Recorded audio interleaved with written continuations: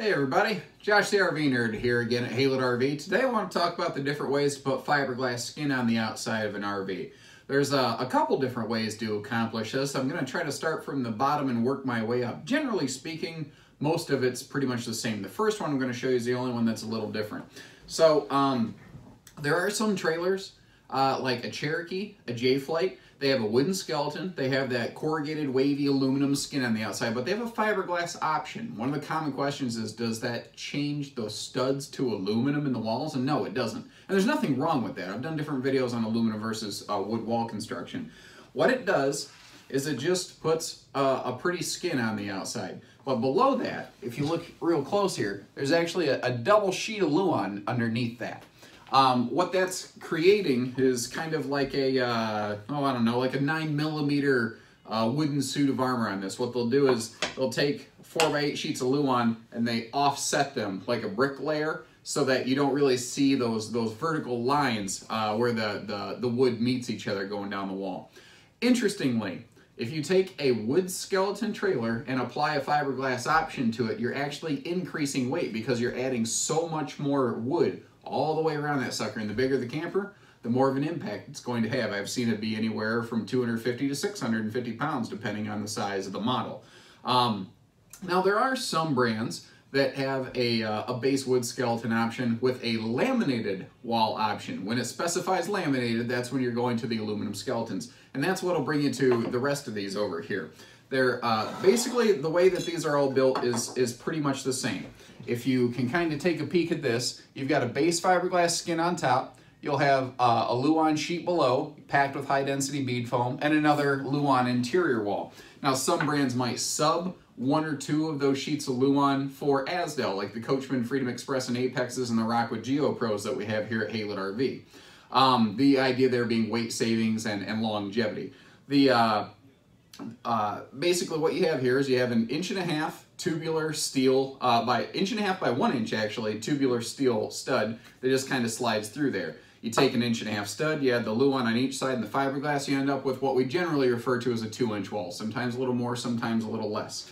Now if you're in a lightweight travel trailer, on the outside they tend to do the layer right below the fiberglass. They'll do 1 sheet of luan. If you're in a trailer that is not as weight sensitive and is appealing more to a buyer looking for the feel of solidarity, for improved cosmetics, because we don't want to see those vertical lines, that's when they'll do a double up on that luan right there. And what that's going to do for you is, again, just like we saw over here, when they offset like a brick layer, it helps mask those lines. You never fully get rid of them, but it really helps mask those lines where the substrate, which is what that luan is doing in this case, is sitting there.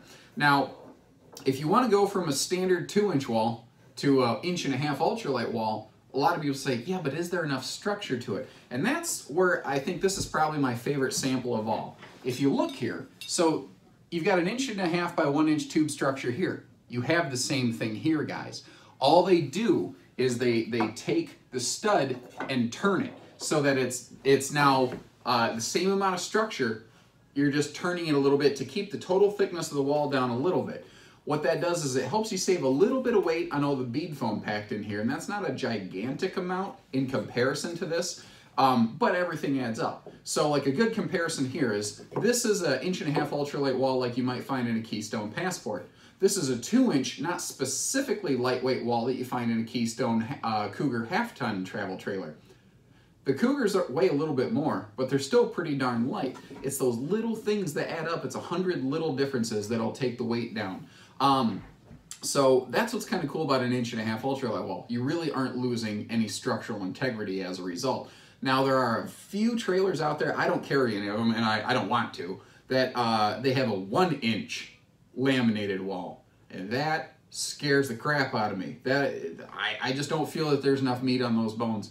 If you're just not going to, you know what, frankly, I can't really talk myself into any case in which I'm okay with it. It concerns me too much. It's not a product that I can personally have confidence in selling. Maybe it's fine. Maybe it is. And not representing a product like that, maybe I don't have enough exposure and education to know better. I always encourage you folks, go forth, seek your own knowledge. This is my take on this stuff. It doesn't mean that this is gospel. I'm not writing the Bible here. I'm just some friggin' dork with a camera taped to the wall across the room. It's probably fine. I just know that I'm not confident in it. And I think that because only 1 or 2 manufacturers build that way, and it's not widespread through the industry, I feel it's an untested, unproven method that isn't great for long-term longevity and whatnot. If it was holding up fine, everybody would be doing it. They would all be doing it. The R&D in this business doesn't mean research and development. It means rip off and duplicate. So I think it's a gimmick that one brand came up with to try to save every ounce of weight that they possibly could. So the 1.5" ultralight wall and the 2" standard wall, with or without the double layer Luan, this comprises almost all laminated product, with very few exceptions, which naturally I carry one of those exceptions here at Haylett RV, and that's found in the open range 3X with their big 3" total wall thickness. If I get up here close to you, you can kind of see they've got now like a 1.5" by 1.5" stud. It's extra thick. And then you get this like extra inch of insulation here on top of that. So we get this bigger, thicker laminated wall as a result. This is something that, it's not that the Open Range 3X is really the only brand that does this, is that they're one of the very few known brands that does this. There's very few select specialty niche products that also build like this. One that did it for a couple years was the Jayco Designer. And I mean, the Jayco Designer is currently on hiatus. They're really working on the Pinnacle line, then they're gonna refocus in on the Designers later, is the current plan. Who knows what'll happen in the future.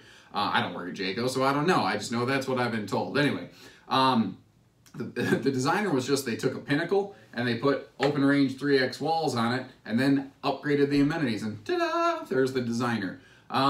You know, they were beautiful, the ones that were out there. I think Jayco just really wanted to focus in on other things, but that's kind of the gamut on how you get it. If all you care about is the cosmetics, you're not so concerned with the structure, well, you can just apply fiberglass skin to something like a Cherokee or a Gray Wolf or a Wolf Pup or a J-Flight.